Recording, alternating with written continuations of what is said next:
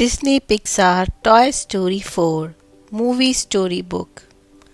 Many years ago, one of Andy's toys was left out in the rain. Bo Peep and Woody worked together to save the toy. But when Woody tried to get back into the house, he was shocked to see Andy's mom putting Bo in a box. Sadly, Andy's little sister, Molly, did not want Bo anymore. Woody tried to convince Bo to stay with him and the other toys, but her mind was made up. "It's time for the next kid," she said. Bo wanted Woody to come with her, but at that moment he heard Andy calling for him. Woody knew he could not leave his kid, so the two toys said goodbye. Sometime later, Andy outgrew his toys and gave them to an imaginative little girl named Bonnie. Bonnie took Woody, Buzz, and their friends on lots of new and exciting adventures. But Woody eventually found himself being played with less and less. One morning, Woody heard Bonnie's dad say it was almost time to leave for kindergarten orientation. Bonnie was nervous, so Woody jumped into her backpack to keep an eye on her. Teacher asked the class to work on a craft project. While Bonnie was working, some of the art supplies at her table spilled into a trash can. Woody watched as Bonnie's eye filled with tears. He climbed out of her backpack and removed the art supplies from the garbage. Woody slipped them and some other items onto the table and then jumped back into the bag. Bonnie happily picked up a spork and glued a pair of eyes on it. Then she added arms, legs, and few more touches. She was proud of her work. She named the spork Forky. Bonnie put Forky into her backpack. To Woody's surprise, the googly-eyed art project came to life. Back at home, Woody introduced a nervous Forky to Bonnie's other toys. Woody's friends were not sure about Forky. They had never seen a toy like him. Woody said Forky was very important to Bonnie right now, so they all had to protect him. However, Forky had a habit of jumping into the trash. Woody would have to keep a close eye on him. Since kindergarten did not start for another week, Bonnie's family decided to take a road trip. Woody, Forky, and the other toys were packed up and loaded into an RV. At every stop, Forky tried to climb into the trash. Woody spent all his time chasing Forky and dragging him back to the RV. By the end of the day, Woody was exhausted. But Forky was not done. The second Bonnie was asleep, the spork slipped away. "I'm not a toy, I'm a spork," he said as he made his escape. "Freedom!" And then he jumped out of the RV window. Woody was shocked. He knew he had to go after him. "I will see you at the RV park," he told the other toys. Then Woody jumped and took off down the dimly lit highway. The cowboy soon found Forky. As he dragged the spork towards the RV park, he tried to get Forky to understand how important he was to Bonnie. "Like it or not, you are a toy," said Woody. "You have to be there for Bonnie." He explained that Bonnie loved Forky the same way Forky loved Thrash.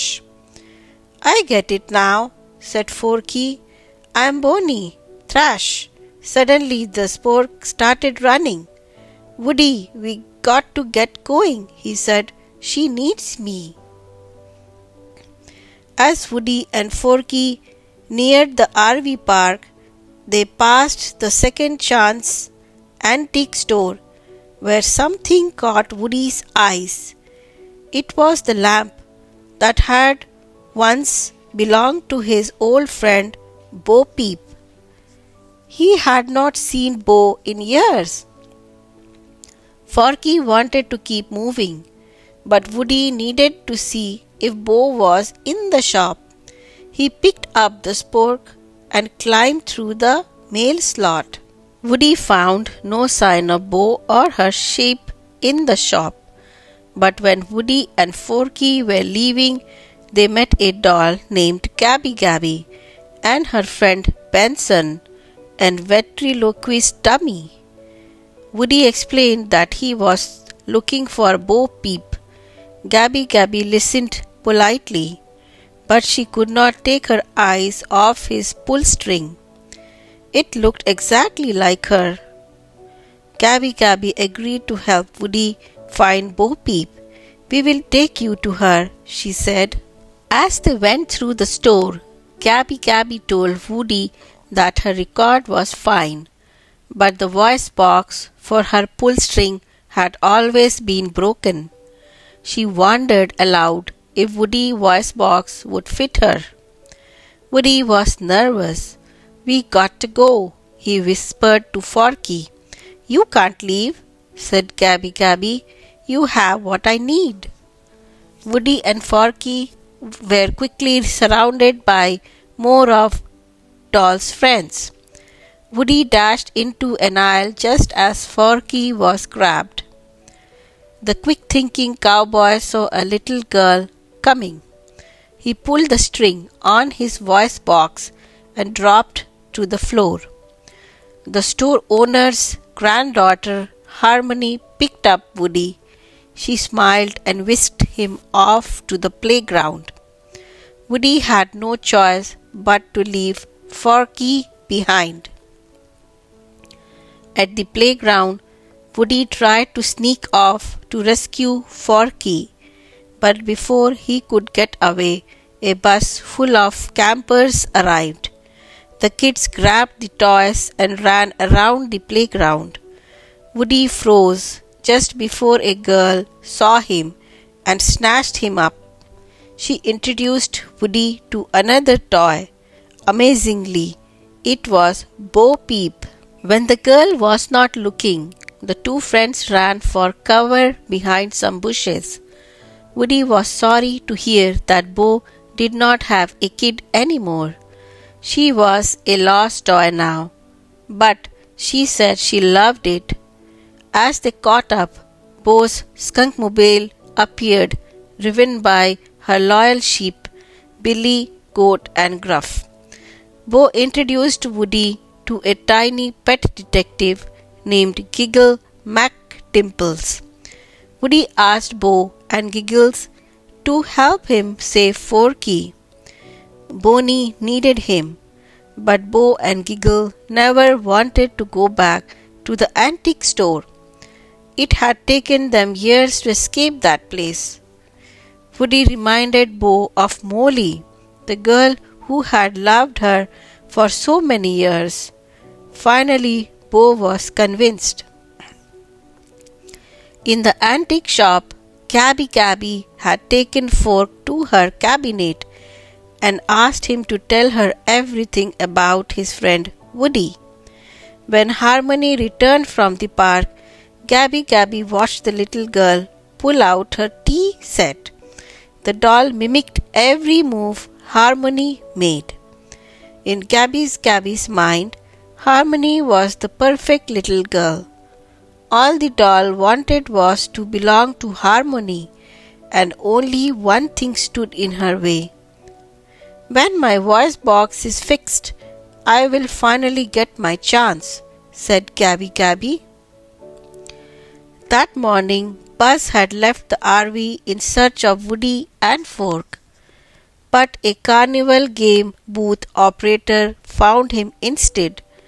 Buzz was immediately strapped to the prize wall of the Star Adventure booth behind two plush toys, Ducky and Bunny. They were not happy about Buzz had taken their top prize spot. Ducky kicked at Buzz, but the Space Ranger closed his helmet on Ducky's foot. As the toys struggled, they all fell for the prize wall. "Put us back up there," demanded Bunny, but Buzz was already on the move. Bo led the toys through the carnival toward the antique store. On the roof, Bo and the toys met up with Buzz, who was followed closely by Ducky and Bunny. Bo and Woody explained their mission, and everyone agreed to work together to save Forky. "Okay guys, playtime is over," said Bo, crouching by an opening on the roof of the store. "You have to follow my lead." Back at the RV, the toys realized that Bonnie's dad was about to start driving away. They had to stop him. They could not leave Woody, Buzz, and Forky behind. Pop went a tire. "We are not going anywhere," Jessie told her friends, holding up a nail. "If you get my point." Inside the store, Bo, Buzz, and Woody saw that they had to cross an open aisle to save Forky. They also had to watch out for Dragon, the vicious cat who lived in the shop. Suddenly, Bonnie and her mom came in. Woody acted quickly. He started to run into the aisle, but Bo pulled him back. Benson had spotted Woody and started closing in. Thankfully, Bo's ship took a bite out of Benson, which sent him running with the sheep. Now Gabby had the sheep and Forky. Bo had another plan. She went looking for a toy named Duck Kaboom. He was Canada's greatest stuntman. When they found him, Bo explained that Forky and her ship were being held up by Gabby. To rescue them, she needed the daredevil to jump over the aisle to Gabby's cabinet. But Duck had not attempted a jump in years. "Not," said Duck. "Nuh-uh, negative." As Woody explained how important Forky was to his kid, Duke got choked up. Years before, Duke had had a kid named Regin, but the stuntman had not been able to jump like the toy in the TV commercial, so Regin had given him away. "Forget your commercial," said Bo. "Be the Duke you are right now, the one who jumps and crashes." Duke finally agreed to help. While the toys prepared for Duke's jump, Woody praised Bo. "You have handled this lost toy life better than I could," he said. Finally, the mission was underway. Woody climbed onto the motorcycle behind Duke. The stuntman sped off, but then he thought of Regin and lost control. Woody jumped off the bike and grabbed the cabinet just as Duke crashed to the floor.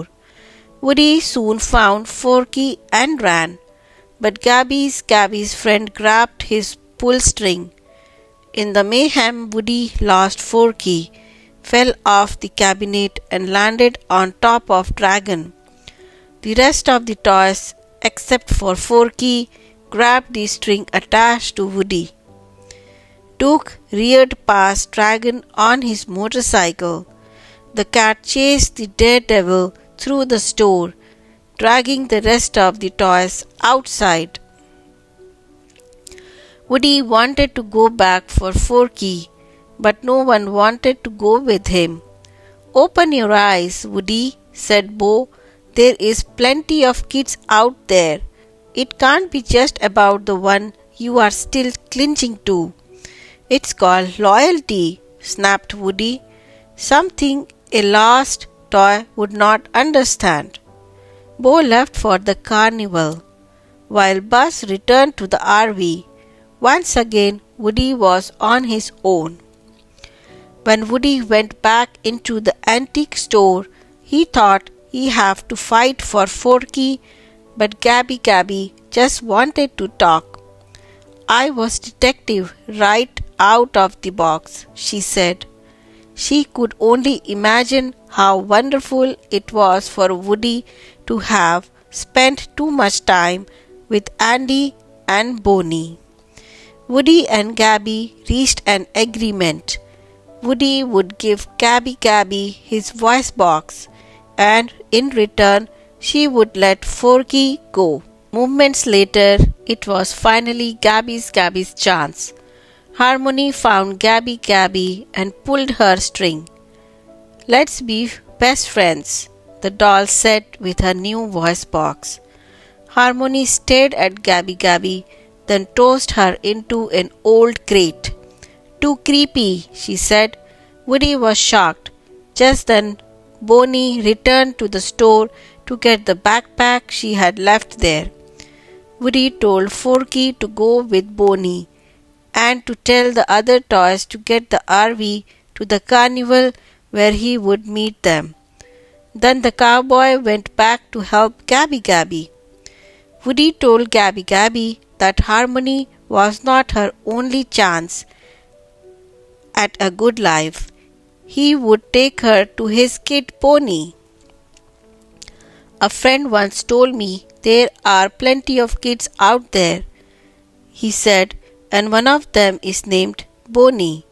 She is waiting for you right now. She just does not know it yet." Just then Bo appeared. She had returned to the store to help Woody. Woody and Bo caught up with the rest of the toys, but they needed to find a quick way to get the RV on the other side of the carnival. Bo and Woody convinced Duke that he could jump from Ferris wheel to the Star Adventure booth. "I can do this," he said. "Yes, you can," Canada replied Woody. Seconds later, Canada's greatest stuntman flew through the air and landed on the roof of the booth. The rest of the toys quickly followed on a zip line. The toys raced to the carousel, but as they got close, Gabby noticed a lost girl. Woody could see how much Gabby wanted to help her. "I think I can be there for her," said Gabby. "This is my chance." The toys devised a new plan to get the girl to notice the doll. "I'm Gabby. Will you be my friend?" she said in her recorded voice. The girl picked up Gabby and hugged her tight. "Are you lost too?" she asked. "I will help you." Just then a security guard came along and reunited the girl with her parents. Gabby finally got her kid. Woody and Bo met up with Bonnie's toys at the RV. The toys were happy to see them, and Woody was even happier to see Forky with Bonnie again. He had done the job he did set out to do. Woody realized that there were other kids and toys all over who needed his help, and wherever he went, he would always have friends by his side. The end.